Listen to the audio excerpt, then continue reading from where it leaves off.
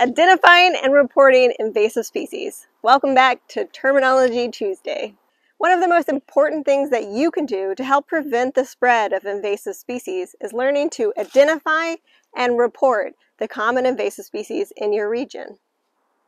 This is invasive coral ardesia, Ardesia crenata, which is easily identifiable at this time of year by its red berries. But when it's not in fruit, you can identify the glossy green leaves by these wavy leaf margins with scalloped edges that are pretty noticeable and unique. There are all kinds of invasive species, and they vary region by region. So what's invasive up here in the Panhandle might not be down in South Florida, and South Florida has a lot of invasives that we don't have up here. So you have to learn what invasives are common to your region, and I'll include some resources in the caption. Learning to use apps like iNaturalist or Seek can be really useful in identifying invasive plants. Often because they're so common, they're often uploaded to those apps, and so the algorithm is familiar with them. But if you're going to be actually removing or treating an invasive species, I would definitely recommend double checking that identification through the websites I provide in the caption. It's also important to get to know what invasive plants look like in their seedling stage when they're young. These are the seedlings of the invasive coral ardesia, and you can Google a plant name and seedling, and find what those seedlings look like for each species. Here's another invasive I just pulled. It's Ligustrum japonicum, Japanese privet. This is more not for beginners, because this plant could easily be confused with a lot of different species because it's pretty nondescript. So if you're just beginning, stick with plants that are easily identifiable, and there are plenty of invasives that are easily identifiable. Once you learn to identify invasive species, you're going to begin to see them everywhere, and that can be pretty depressing. My approach is to just do what I can, where I can, when I can. So I like to keep plastic bags in my backpack, and when I'm walking in a public park or in my neighborhood, I just try to pull what I can and try not to overburden myself with attempting to control the entire population. There's only so much you can do at a time.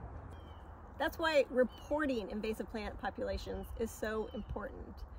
One person can only do so much, and its early detection of an invasive plant population is really important for land managers to know about.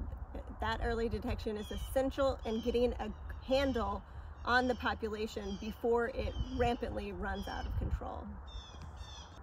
Luckily in Florida, we have a very easy to use app to download for reporting invasive species. It's put out by FWC, and it's called I've Got One, and it has the invasive python as its logo.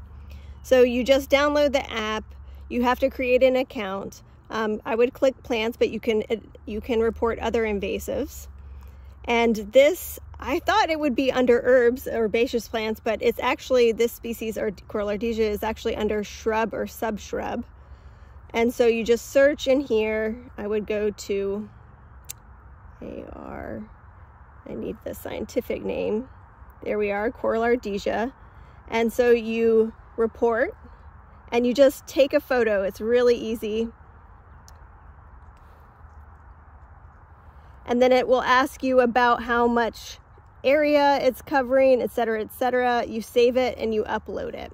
It's really easy to use, and that's really important, especially for invasive species as they're beginning to spread into new areas. So especially if you see an invasive you haven't seen before in your area, reporting it is really essential.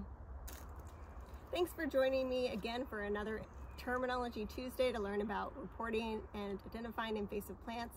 Feel free to ask any questions in the comments that you might have. This is a very expansive topic, and it's hard for me to go over it in just a few minutes. But next week we will go over some treatment options, ways of managing invasive species in your yard.